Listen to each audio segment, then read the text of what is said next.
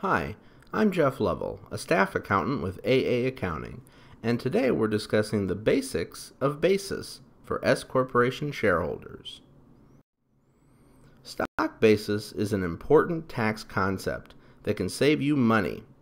It attempts to track the value of a shareholder's after-tax investment in their company's stock and is used to determine whether any corporate operating losses are deductible on the shareholder's personal tax return, whether any cash or property distributed from the corporation to the shareholder is taxable, and how much gain or loss would be recognized on the sale or other disposition of the company's stock.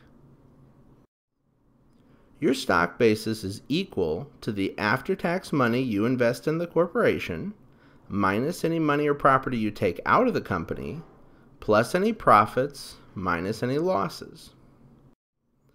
To deduct a loss from an S corporation, the shareholder must have enough stock basis to absorb the loss.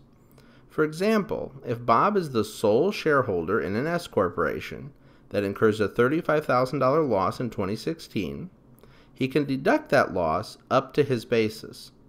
If his basis prior to considering this loss is $20,000, he can deduct that $20,000 of the loss on his 2016 return.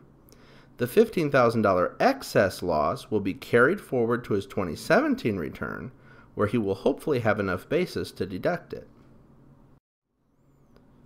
Distributions of cash and property from an S corporation to its shareholders are generally tax-free, provided they have enough basis to absorb the distributions.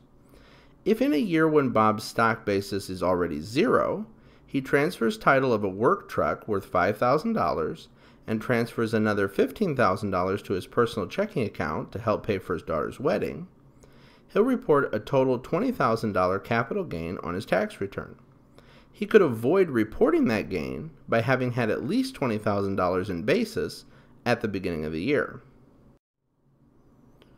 Shareholders must report any gain or loss from the disposition of their stock, regardless of how they dispose of it. If Bob agrees to sell his business to a longtime buddy for $150,000 at a time when his stock basis is $100,000, Bob only has to report the difference of $50,000 as a capital gain on his tax return.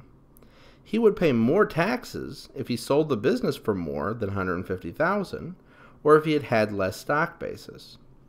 He would reduce his tax bill by either selling the business for less or by having had more stock basis. It's the shareholder's individual responsibility to keep track of their stock basis. The IRS treats your stock basis by default as zero. Any higher basis number must be supported by documentation under audit. Good record keeping, therefore, can produce huge tax savings for shareholders and is well worth any additional documentation cost. Tax basis can be a complex subject, and this video only covers the basics. If you have a question about this topic or have other tax questions, call the experts at AA Accounting. We're available year-round to assist you and look forward to hearing from you.